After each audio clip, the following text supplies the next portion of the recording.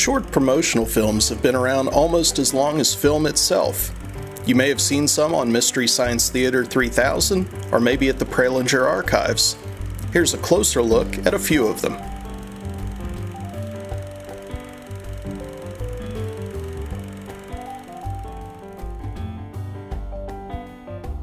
Design for Dreaming. Sponsored by General Motors, Design for Dreaming takes place at the 1956 Motorama at the Waldorf Astoria in New York City. A dreaming, dancing woman visits the Motorama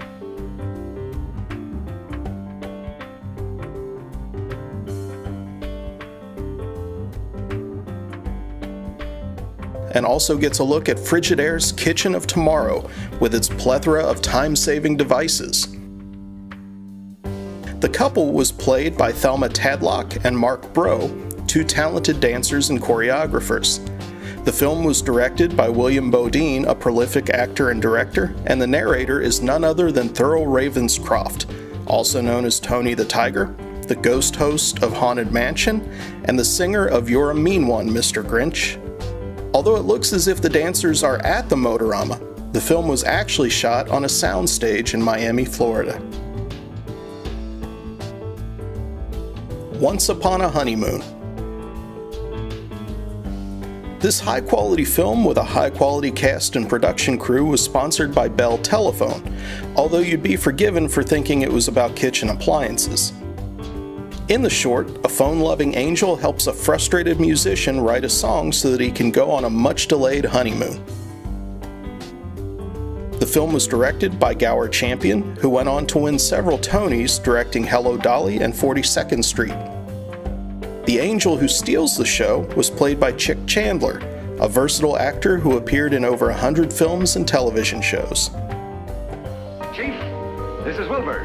Mission accomplished. I'll be right up. Right. Out of This World.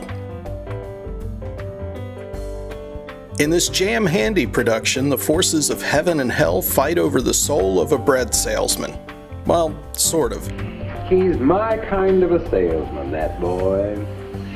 Down, down, down. Marvelous record. This sales training film was sponsored by the cellophane division of DuPont Chemicals in an effort to show the advantages of plastic-wrapped pastries and breads, while inspiring salesmen to work on their social skills while delivering baked goods to stores. While the identities of the angel and the salesman are still mysteries, the devilish figure known as Red in the short was played by character actor Ralph Clanton. Interestingly, Clanton went on to play a supermarket manager in 1971's They Might Be Giants. This is Hormel. This is Hormel does what it says on the tin. In this case, the tins of Spam and other processed meats. In the short, two boys write to the Hormel factory in Austin, Minnesota, and are invited to go on a tour of the facility. Gentlemen, we would sure like to visit your plant. My dad said he would come with us if you would let us take a tour. Please let us know. Yours truly, Greg and Brad Rugg.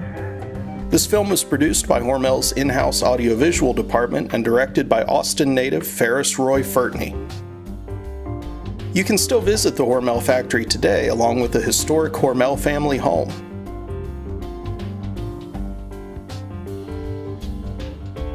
There's no information available on whether that waterfall of wieners is still around, however.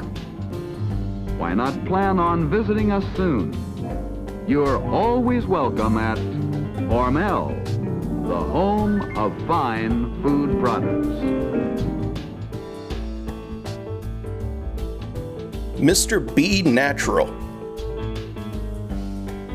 Perhaps the best known short these days is Mr. B Natural, produced for the CG Con Company by Kling Film Productions. CG Con Limited, also known as Con Instruments, was located in Elkhart, Indiana, and was a major producer of musical instruments. The company still exists today as the Con and Selmer Company. Betty Luster, who played the Peter Pan-like Mr. B Natural, was a dancer and variety show actress at the time. Bruce Podwell plays the young Buzz, who is inspired by Mr. B to take up the trumpet and find his calling in life. Bruce Podwell's nickname really was Buzz, and he grew up to become a professor of dance and theater at Tulane.